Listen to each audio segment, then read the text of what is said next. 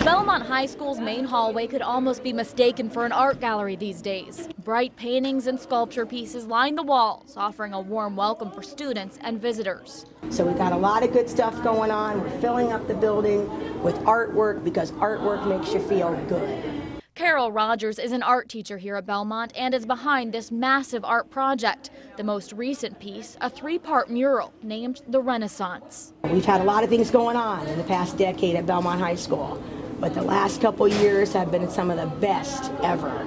The painting is as unique as the school itself. Belmont was once the black eye of Dayton Public Schools. It's where troubled students were sent to learn.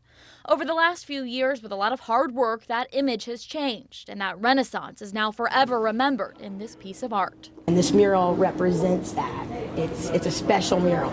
Local artist James Pate is the mastermind behind the painting. He's been volunteering his time working alongside students, mentoring and helping to make this mural something students and everyone who steps foot in the school can be proud of. Well, the students actually, they're sold from the actual energy and seeing the activity that's going on around the building, and they just want to be a part of it because it looks important, it is important, and we are having a lot of fun genuinely. If you'd like to check out the Renaissance mural, there is a public viewing at the school Wednesday night from 4 to 6 p.m.